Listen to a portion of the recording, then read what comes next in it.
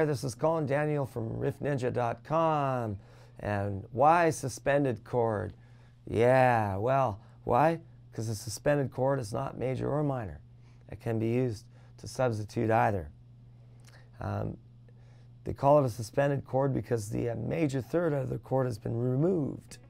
And in its place, you've either substituted with a 2 or a 4.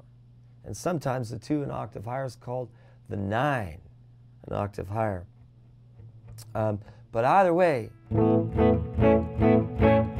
suspended chord can be either major or minor. And the reason for that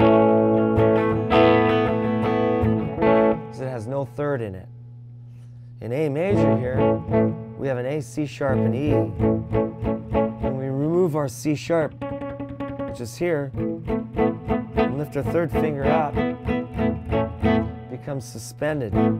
Now some people have labeled it suspended ninth, and some suspended 2, but whether you play the lower octave or the higher octave of it,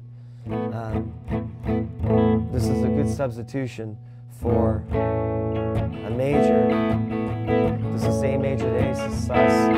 This is sus9, that's what I would call it. So this is A major, and then A sus9, right? And now, we can go to A minor, totally different key, and use the same technique. So here's A minor, here's A sus9, back to A minor, A sus9, A sus9.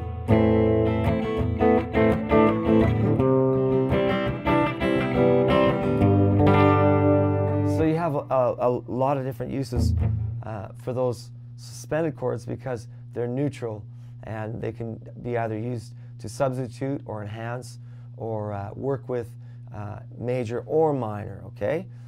And of course that applies to suspended fourth too. I just spoke about suspended 2 or 9, but it works for suspended fourth too. So have fun, good luck, and use those suspended chords to create new color in your basic chord changes. I think you'll find them quite useful. All right, have a good one. See you next time. This is Colin Daniel from riffninja.com.